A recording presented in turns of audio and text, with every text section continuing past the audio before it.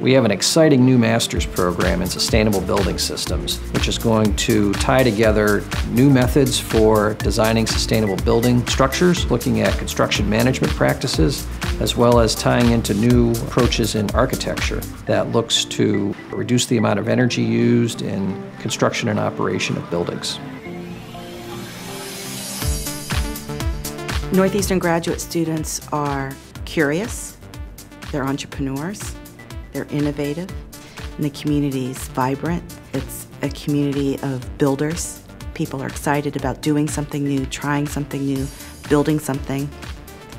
This program integrates sustainable architectural engineering, construction management, policy planning, critical leadership skills, and decision making. Our students have broad interests, as do our faculty.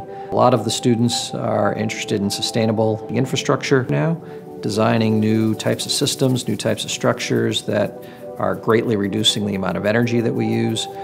There'll be courses in design of sustainable building systems, design of sustainable mechanical and plumbing systems, new technologies for energy efficiency in buildings.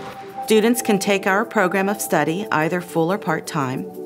The course will prepare them for the LEED Green Associate Exam post-graduation. LEED is recognized as the world's authority in certifying and rating green buildings.